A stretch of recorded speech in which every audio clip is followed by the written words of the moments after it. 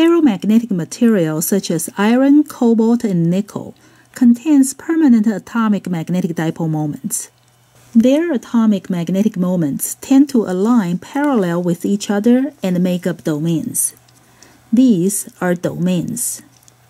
Each domain is usually less than a millimeter in size. Within a domain, magnetic moments are aligned.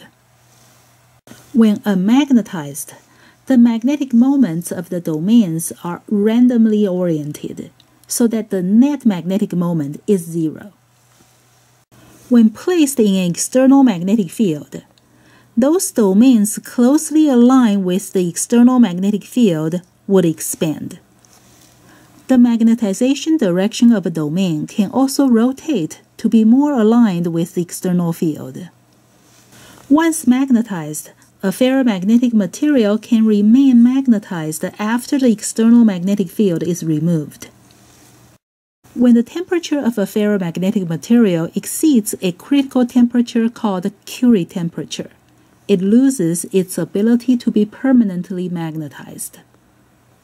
For iron, the Curie temperature is 1043 kelvins. Above the Curie temperature, thermal agitation is great enough to cause random orientation of atomic moments, and the material becomes paramagnetic.